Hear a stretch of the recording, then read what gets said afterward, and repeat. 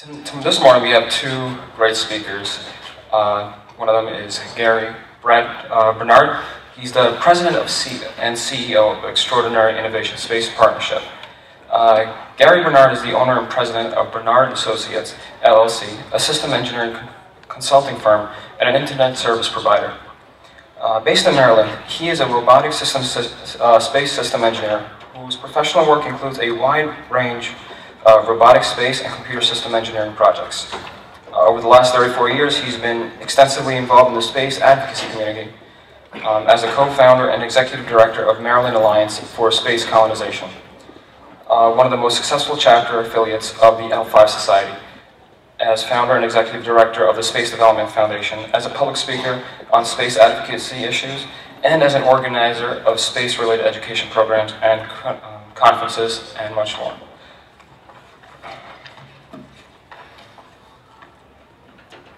Our second speaker, Jeff Fridge, Chief Executive Officer of Orbital Outfitters. Jeff Fridge is currently the CEO of Orbital Outfitters, a company which was founded to provide safe, affordable, and stylish space pressure suits for the first wave of normal people intent upon entering space. He has served in the role for the past 6 years and has worked to move the company from its first suit concepts to actual flight units. Prior to his work with Orbital Outfitters, Jeff worked as a strategy and policy consultant at Polar Space. Before joining Polar Space, Jeff was the assistant to the executive director of Aerospace State Associates, an organization representing the U.S. states on matters relating to aerospace policy. In the past, he's managed both the Return to the Moon Conference and newspaper conference for Space Frontier Foundations. He holds a BS from Drexel University in Philadelphia, and is a valid scuba diver, sailor, and private pilot. So please help me welcome our guest speakers tonight. All right.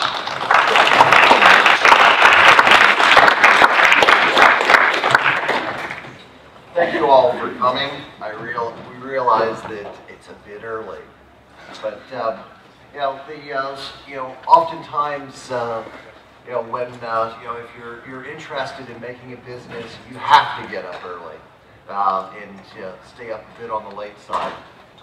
This discussion was cast as an exploration of the space business case. What Jeff and I are going to try and offer you is both a the connection to the broader notion of our understanding of both what it takes to make a space business, and a little bit of our personal experience in terms of what it takes to make it real.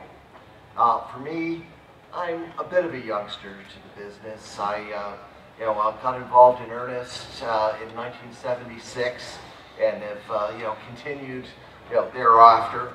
I started off in a situation where I basically became aware watching the Gemini launches come up, and I was going to be an astronaut. There was no issue or argument there. I had this interesting problem, despite the fact that I memorized the eye chart. They eventually figured out that I was just about blind.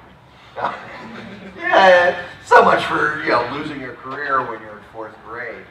But as it ended up evolving, I found myself in the peculiar position of being in high school, and realized when I was 16 years old that if I worked very, very hard for the next 40 years, I could end up where I was at 16, which in this particular case was hanging out in a Watergate penthouse in Washington, D.C. that some crazy bachelor had and enjoying the view of the Potomac River. And it occurred to me that there had to be some other angles on this, and I had discovered this character, Gerard K. O'Neill, a good physicist that had gone rogue and started talking to the general public about what's the future that they'd like to see come to pass and be a part of, and that seemed to it was an opportunity to help provide for opening the frontier of space in earnest, the deal was, of course, in order for me to fly, virtually anybody that wanted to needed to be able to, and I thought that was cool. So I set about on the quest to try and find a way to make things real in those regards. I encountered a few roadblocks. My first semester, first day actually of college at the University of Maryland, College Park, I went to see the esteemed chairman of the Aerospace Engineering Department, one Dr. John Anderson, who, if you've ever crossed paths with an aerodynamics textbook, chances are he wrote it. And he asked me what it was that I wanted to do. And I said, well, I want to help build large space structures, space stations, help provide for space development in earnest. He looked at me and said, I really appreciate your enthusiasm, Gary. You'll just never get a paying job in the space business. Yeah, that struck me as a bit harsh, but I said, I have to acknowledge your position, but I don't have to agree. And I left his office and enrolled in graduate school. My undergraduate career basically lasting a day of sorts. And it led me to an interesting path, which is this peculiar notion of serial entrepreneurship.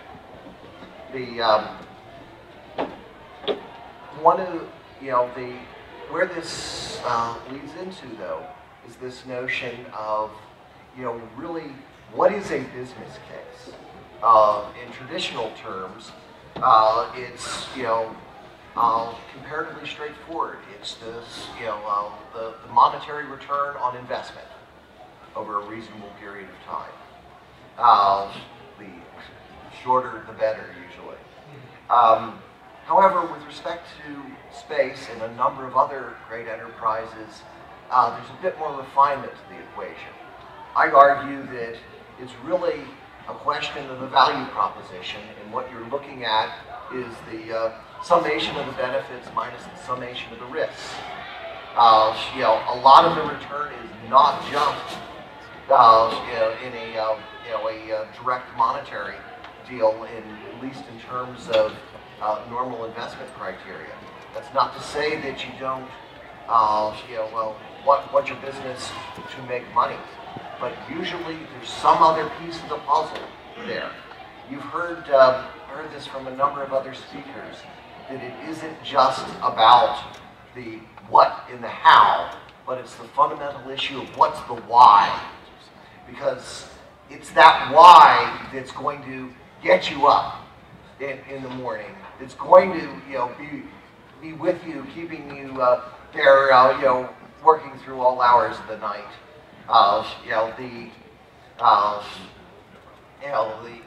The way that it ends up, making a business work, and in my case, I've been involved with startup businesses, small businesses, 8A, firms that we're trying to grow into, engineering services. I've worked for, Grumman on the space station, systems engineering and integration contract, which is the largest business. I've been on the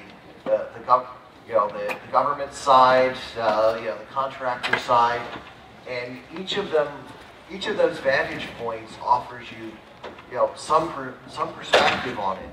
But you're looking for a successful business enterprise. One, you need to know why you're there, but there's also,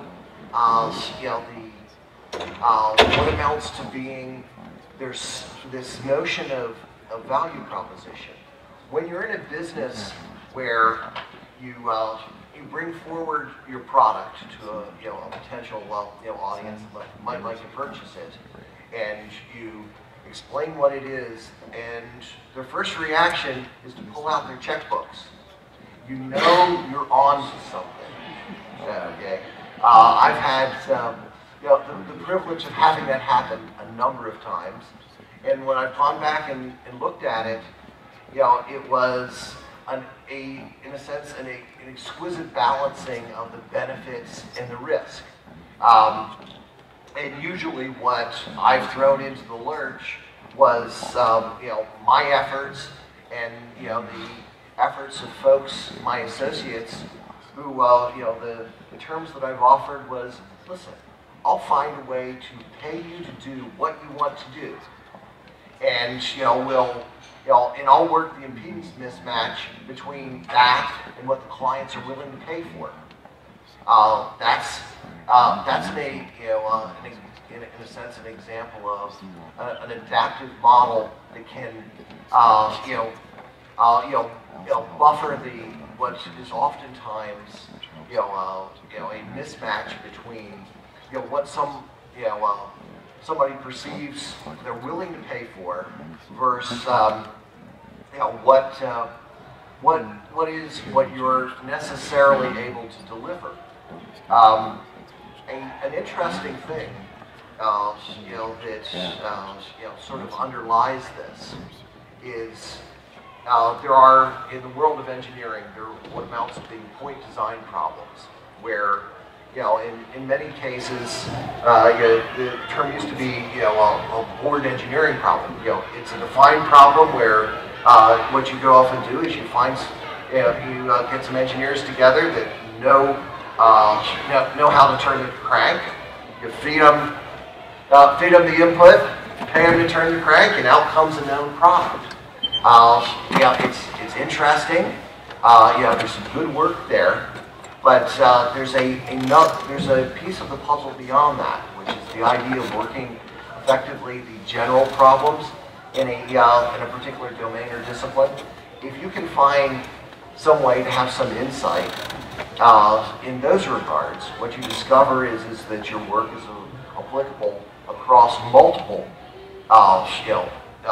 problems in that space.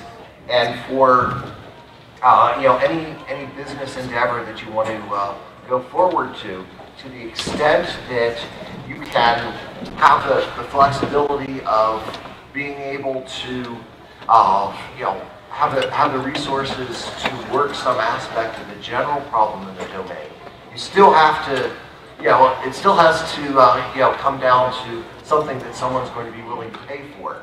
But it affords you a greater flexibility to adapt to the market in those regards.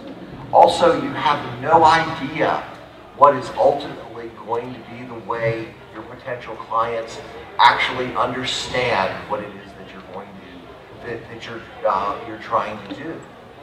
We've ended up in a situation, what I did is I spent most of my professional career as a robotic space systems engineer.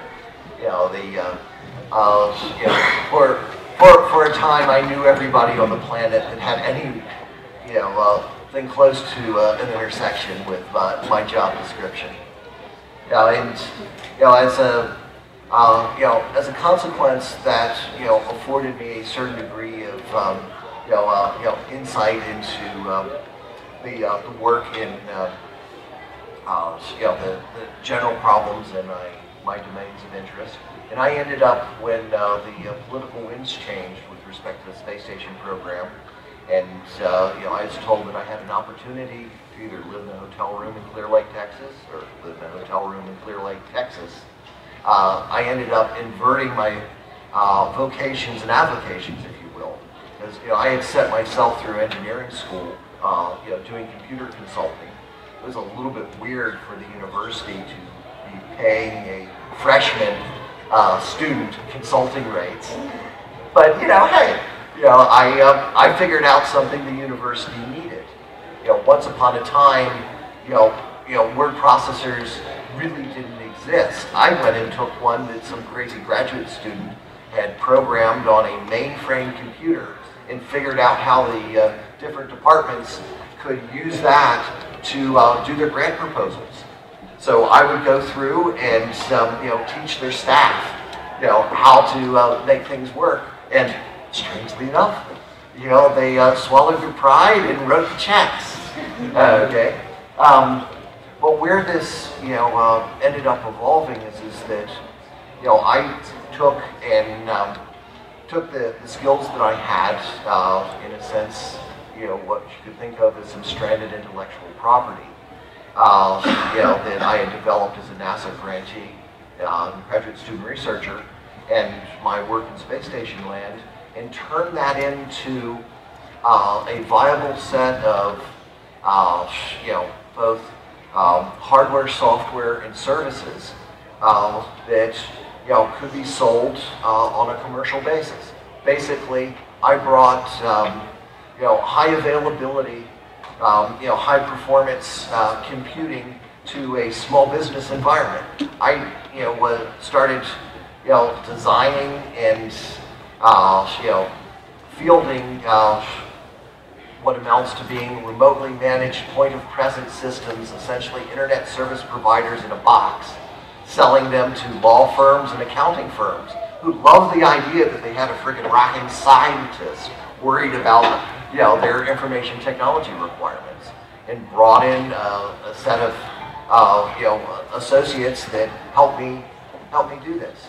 And one of the interesting things about it is that business, sure, we sold what it turns out to be anything under the sun in terms of information technology equipment. And hell, if you wanted suns, we could sell you those too. But we took this aggregate, if you will, and demonstrated that we could actually understand what mattered to the clients. In the world of information technology, there's really three things you can buy. You can buy performance, you can buy availability, and you can buy security. If you field systems that don't address all three of those vectors, they fail. It's just a matter of time.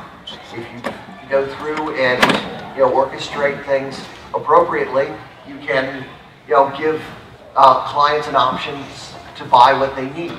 That's an example of, in a sense, the insight into the general problem, which we were able to go and market. I took the research of what I was doing in the world of robotic space systems engineering and translated it into a level that a bunch of lawyers and accountants could understand. If you want to make a business work, if you will, particularly a startup, but it's the same, in a sense, it's the same equation, if you will, that you've got to work in any scale of your organization. I coped with it when I went to work for a 8A firm called Engineering and Economics Research, which was had an overglorified documentation contract at the Goddard Space Flight Center. But they wanted to go into engineering, develop a practice in engineering services.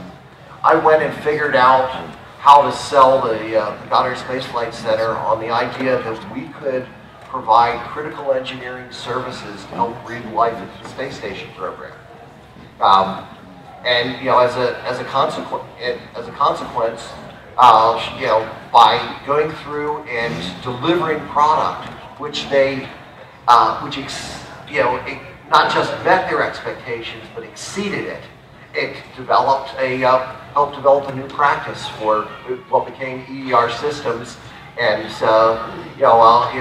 was part of the introductory world of commercial space. A good example there was I was in a meeting where we had been working on the developing a space station information systems requirements document, and our NASA counterpart said, but what we really need to make this accessible is an index. And the traditional firms that folks that work these things in my firm went off and explained that, well, it takes over 6 weeks to do that. And my NASA counterpart looked at him and said, I'm sorry, but we don't have that. And I said, well, tell you what, let me go back to the office tonight and I'll think about it, and we'll meet tomorrow. I took that document back to the office. We had a mini computer system called a VAX there. I wrote a program that reversed out a keyword out of context index for the document, both keyword and key phrase, brought it back the next day, done. Okay, and you know, at that point, our NASA counterpart realized there was something different about our company. Okay, it's the, you know, and that goes back to this question of understanding the why. Okay, if you know what matters in the business that you're trying to create, okay, it is that insight that lets you not only work the you know, strategic issues, but on the tactical issues on a day-to-day basis that lets you you know, be able to anticipate and meet what amounts to being the real requirements of your you know, customers in those regards. You know, one of the things that, you know, I also think is, you know, wonderful. You know, I had effectively the honor and privilege of being paid to do what I want to do for my entire professional career. Okay, not because somebody handed it to me on the plate, in part because I was, you know, it's this peculiar situation where, you know, I was crazy enough to, do real work in this business for free before anyone, you know, ever decided to pay me to do it. You know, I knew why I was there, and you know, was willing to go to inordinate lengths in those regards. You know, that's how I ended up in a larger company, Grumman. I ended up as effectively owning the system level requirements for advanced automation and robotics for the space station program. My team got to write the robotic systems integration standards from scratch. They didn't exist. We had to reverse engineer the robotic systems necessary to assemble and maintain you know, a space station when, you know, we were reverse engineering systems that didn't exist, okay, and you know, we found a way to make it real. And again, that was because the combination of associates that I had there at Grumman all knew why they were there. One of my mentors, you know, at the Goddard Space Flight Center in the Advanced Missions Analysis Office explained it to me in no uncertain terms. Gary, when you're doing it right, even the folks that are pulling the trash know why they're there, okay? And this is something that you not only have to internalize within yourself, but be able to, you know, inculcate the folks that are going to be working with you. And there's actually another very important rule with respect to, I would argue, success in these regards. We all have to get over ourselves. None of us can make any claim to immaculate perception, okay? You're not going to, in very, very rare instances, do you ever succeed just on your own. It's your ability to figure out how to work with people, how to, you know, learning how to make things happen that is fundamentally going to make a difference in the enterprises that you find yourself engaged in. Now, you know, hopefully I'm not, you know, haven't, you know, managed to put anybody to sleep there. But, you know, this is a twist that we have to find some angle on. We'll get, you know, Jeff to chime in here on his thoughts on the matter. Okay. My thought is I'll talk to you for about 10-15 minutes, and then let's just kind of leave it open, and the extent we want to discuss space business on that. So I'm just going to try to cut to the chase quickly. Most of what I'm going to discuss is my time at Orbital Outfitters and various questions that have come up about the whole industry. I'm not going to spend too much time on my back history, but I will say that I heard that there was a 1976, and good on you for that. I want to give half a second for why I ended up in this industry, because I never found out about SEDS until 2 years after I got out of college. So I didn't have the privilege you guys are having, but when I was growing up, again, I'm as bad as Gary, all I ever wanted to do was be an astronaut.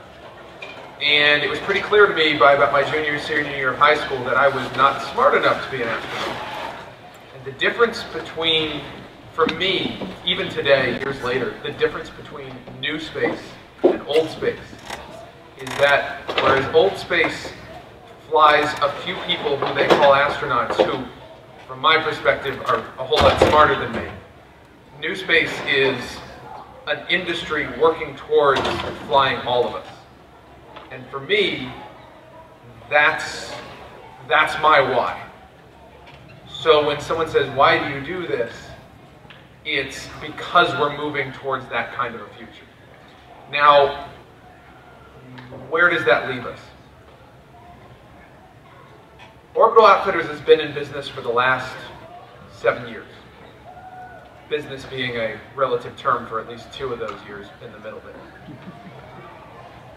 Now, what's interesting about our business is that it is what I would call a second-tier type company.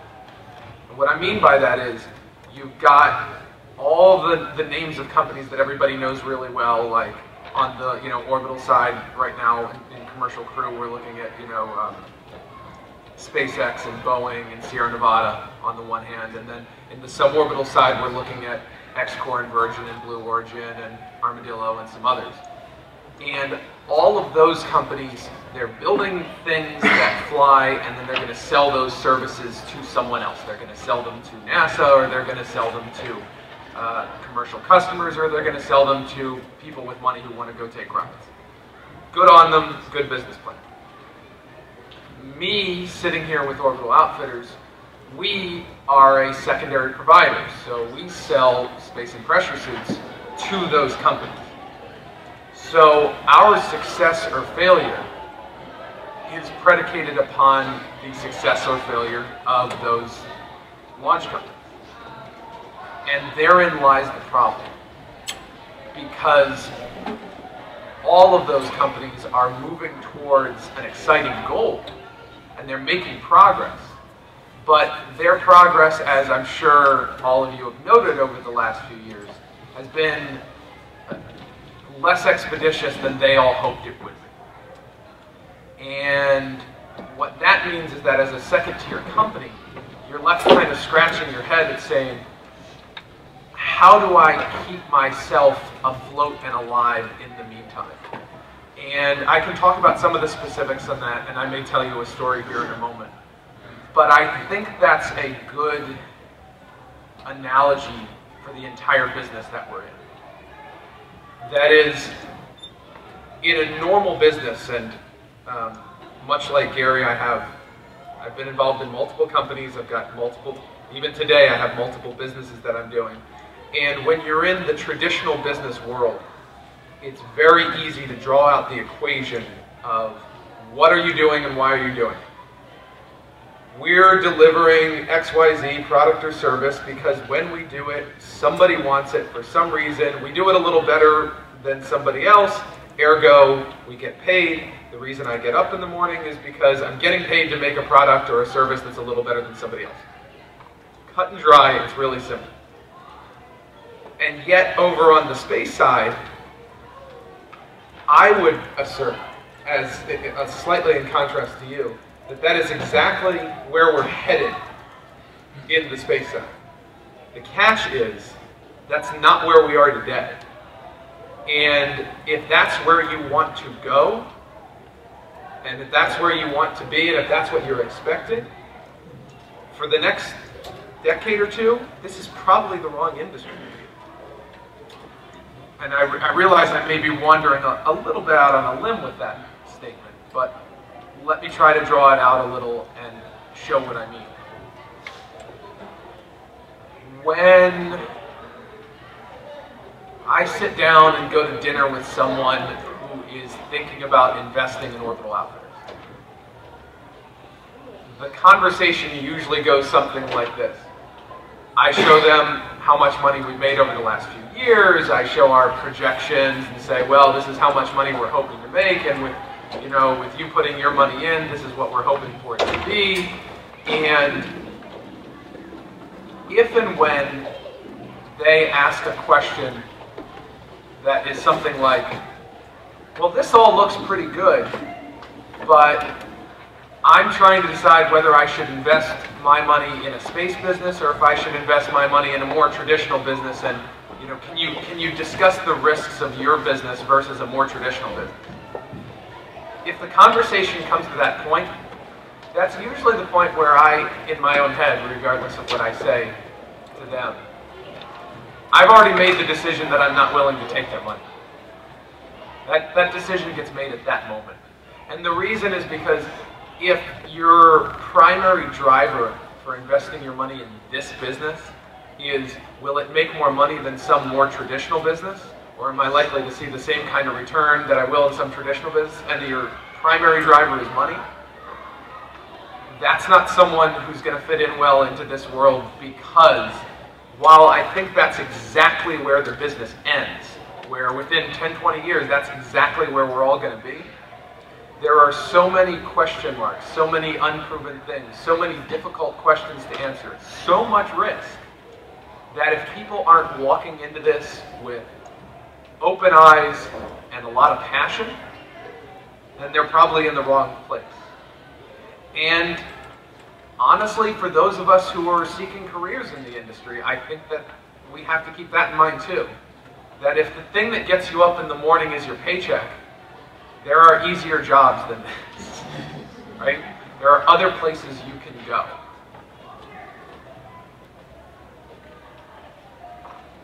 You need to think about space as let me try to back up and summarize, and then let's leave it a little bit more open for a discussion.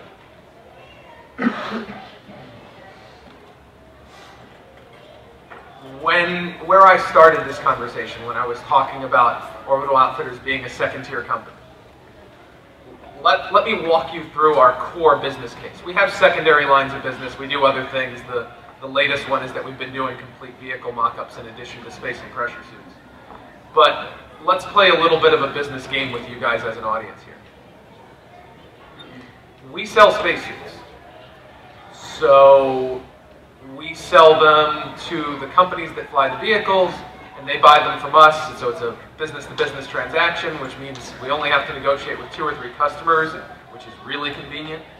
And our success is going to be based on how many they buy and when they buy it. So let's pretend for a moment that you guys are thinking of putting some money into our business. Now, the question that you're going to ask me is, how many suits is, let's pick an easy one. How many suits is X-Corp going to buy from Orbital Outfitters? And what year are they going to buy them? And how many flights are they going to have each progressive year for the next 5 years? And if you can just answer me that question and be right within 70–80%, we're going to do a great job together. So think about that problem for a little bit. How many years is it going to be before they're ready to fly? It might be a year, it might be 2 years. It's been 2 years for the last 7 years. And that's not a dig. And that's not a dig at anyone. I mean, you've got Virgin Galactic across the street that spent $250 million on the same problem, and they're not quite ready yet either.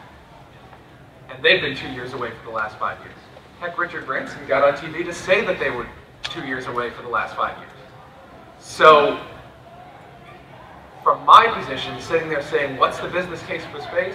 The business case for space is there. If it wasn't there, we should have wrapped this thing up and gone home already. But how big is it? When is it? How is it going to play out? And when do I finally get to, see some real money in this business? Well, that's a darn hard question. And that comes back to the original topic where we were starting. What's the why? Why are you here? And for at least the next few years, the why has to be something more than I'm looking to make a living. The why has to be because I'm changing things, because I'm doing things. And I would, rather than try to answer that specifically, I would point to some of the speeches that you've seen at this conference. I'd point to Rick Tumlinson's speech the first day. I'd point to Jim Muncie's speech yesterday. These guys are hitting at a why that gets them up in the morning. It's very similar to the why that gets me up in the morning. And if you want to jump into this industry, you are at least the new space side of it. The traditional space side of it, yeah, you probably can actually make it just being an engineer, and you get fed under the door, you do what you're told, and that's a job. But if you're looking to do something really different, and if you're looking to the excitement of the new space side, you're going to have to bring your own why to it. Otherwise, there are better ways to spend your time. There's an interesting thing related to that. When I went to work for Grumman, it was a real eye-opener to them to discover that the reason why I was there wasn't the money. Okay, this actually struck terror in the heart of middle management, and that there's something going on there. And of course, you drew an organizational chart, and I was 7th tier on that organizational chart, but there was a defined line item in the space station budget that I ended up having responsibility for. So there's this puzzle, in any venue that that you choose to engage in. If you understand the why of why you're there, you can transform, in many cases, what it is that you're working on in directions that, one can suit your interest in your broader goals, but it's not, it isn't the mushroom style of management with respect to engineers, where you throw them in the dark, give them excrement, and watch them grow. Okay, you've got you have to figure out that there's something about what you're doing that relates to a broader picture, if you will.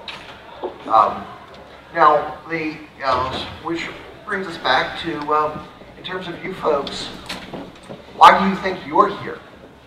Any volunteers to fess up? I don't necessarily need anyone to to apologize for their presence, but the thing that I guess I would say is we've got probably 10-15 minutes left up here. You got two of us who have been trying to make a business in an area where there's not a strong defined history of making new businesses in the sense of commercial businesses, at least.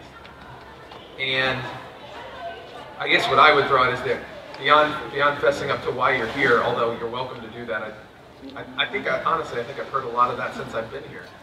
One of my question that I would put out to you, and if anyone wants to jump in, is what advice can people who've actually survived doing this as a career offer you? And feel free to also approach us privately. I mean, we're pretty easy folks to talk to. But does anyone want to jump out? I realize it's a Sunday morning, and I realize what last night was for all of us. So, anyone want to throw anything out on that?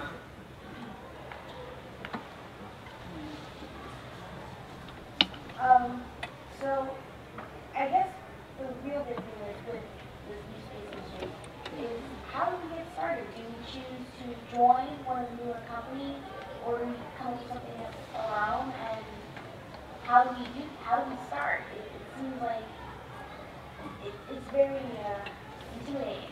Yep. If you want a job in the space business and you've got a technical bent, find some way to touch real hardware, real software.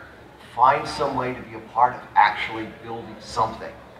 Okay, that is sort of ground zero on this, because it's been argued that that's sort of the holy grail of the space business. Okay, hardware experience. Okay, being able to find a way to do that one way or another is going to make a difference. Going through, finding some way that you can, as you get out of school, finding some way that you can, fund your operation, that, gives you enough time to be able to think and develop the why, if you will, and figure out what the opportunities for engagement are. I had to, when I struck out on my own, I bet the farm that because I was told in no uncertain terms that it made no sense whatsoever that I wasn't going to be a part of the space station program. With the money that had been invested in me, it made no sense. But it turned out, of course, that the transition to bring the Russians in required delaying the program for a couple of years, and the contract to secure my services was small. Far modest in comparison to the lawsuits between all the different contractors that were going on. And Grumman flat out told me that if I had any contact with anyone besides the contract termination officer with NASA until the lawsuits were settled, I'd be on the wrong side of the table. I think Grumman had more lawyers than I ever would. So there's some, you've got to have some way that lets you, live some semblance of a normal life and be able to engage in your interests. I went and made a commercial company work in the IT business to the point where it could fund my own research projects. And there's something exquisite about being able to respond to a research proposal with what you think really matters, independent of whether or not it's funded or not. Okay, you get to articulate what it is that you know and what your path is for. And it may not work for that particular solicitation, but it's part of a broader fund of resources that you can draw on going forwards to provide for your engagement. So it's these pieces of the puzzle that make it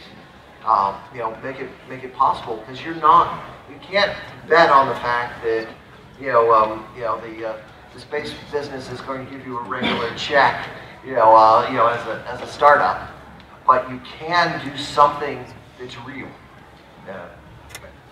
I'll try to.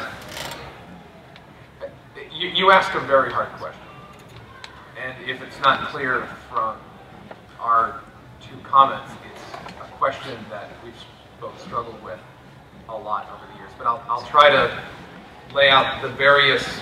How about this? I'll try to cover the waterfront of the different types of paths that are out there, rather than say, do this one or do that one. There is a fairly traditional route, mostly through engineering and a technical approach, where you can go and work at a number of large government contractors. There are a bunch out there.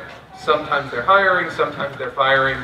It's luck of the draw and luck of a whole lot of other things, whether the moment when you graduate from school happens to be a moment when they're in an upswing or a downswing. To tell a fun aside, it's not really fun, but to tell an aside, I was offered a management position at one of the larger contractors about 2 years ago. And the woman who was going to hire me took me to dinner, and she said, "Let me tell you a little bit about how our business works." And she proceeded to explain that there are about 300 people who work for the company. They had about 20 of those people who they considered important. And those 20 were the people who would write the proposals each time they chased new government money. And then, as she explained, was depending on whether we win or lose those proposals, we just hire or fire our 300 people up or down to meet that proposal. So if things don't really work out, if we go south, we'll just let 100 of them go. And that's kind of your job description. You'll be chasing work and firing people when it doesn't work out. So there is one path there. It's fairly traditional. It's fairly understood. You can go that route. It's not new space, but that's sort of that's what the space business in large part always was. That's one route.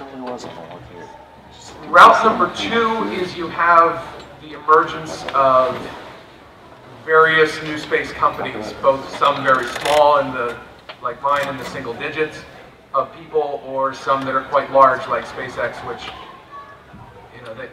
there are a lot of turnover over there, so they're hiring right and left. So it's always worth everyone in the room. It's always worth throwing a resume out there. And to Gary's initial point, the nice thing about just about all of the new space companies, from SpaceX all the way down to the little ones, you will touch, design, and do real work with real hardware in just about every one of them. And even if you decide that this whole new space thing isn't for you in the long term, that opportunity is enormous, because having actually either designed or worked on something that's flown, or got your hands really dirty building something, that's a skill set that in the traditional contracting world that I described a moment ago, that is very hard to find. That's path number 2. Path number 3, which you also called out in your question, is going and trying to do some flavor of it yourself. And whether that means ganging together a bunch of people and trying to start your own organization, and speak to jumping off that cliff, or whether that means you believe that you have a specific skill set and trying to translate that skill set into sort of a 1 or 2 person contracting business, basically running around as a consultant of some kind. That would seem to be a third path.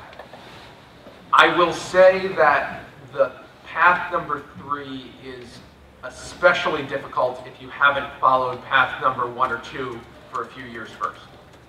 Because the organizations that we're looking at, or the kinds of services that folks in the new space industry are going to need, demands a certain amount of experience first, for the most part. I mean, there are a few things, there are a few jobs that are not getting done. And maybe if you're in the right place at the right time, right when people have funding, there's an opportunity there. But in large part, I would say that the overall path is, you've got some ventures that are out there doing really innovative things. Try to find ways to get associated with them, even if those are unpaid ways to get associated with them, and then see how the path begins to develop. And these organizations are growing. There's more money than there was before. Things are slowly moving along, but that's kind of the entire waterfront of what you can do. And it's not, I don't mean to be, and I know all of us at this conference are guilty of this, I don't mean to be overly engineering specific. Because to be perfectly frank, there's no shortage of engineers. I mean, there's a shortage of engineers in the country, but in the aerospace business, it's mostly engineers. There's actually a significant need for folks who are looking at other parts of the problem, be those safety or regulatory or business, especially business development. Now, the real shame of it is, while there's a huge need for all those kind of functions, there's also not a whole lot of money for those kind of functions. In companies that are focused on building something, you often have a conversation that goes something like, we've got about 20 unfilled positions that don't involve building something, but we've only got just enough money to finish building the darn thing. So, you know, if you could work for free, that would be awesome. But that's usually how that goes. So I think that's kind of a crack at your question. Do we want to grab one or two more? Just quickly related to that is there is a piece of the puzzle that goes beyond the engineering. What it takes to actually make a business succeed, on an ongoing basis, is particularly when you're dealing with a bunch of engineers, is you need some folks that can translate. Yeah. Okay. Folks that understand the importance of deadlines. Okay. Actually dealing with bureaucracies. Okay. It may seem utterly freaking mundane to you folks, but the idea of getting people to actually turn their time in, for God's sakes, so that you can bill for it, it ends up being an extraction process. So there, recognize there's a whole bunch of pieces, besides just the raw engineering piece of things. But speaking as an engineer, that's the sort of answer that you get from me. First is the engineering, and I've learned the need for the rest of it in no uncertain terms. Some other questions that we can take on? I think we're out of time. Oh. But we all thank our speakers.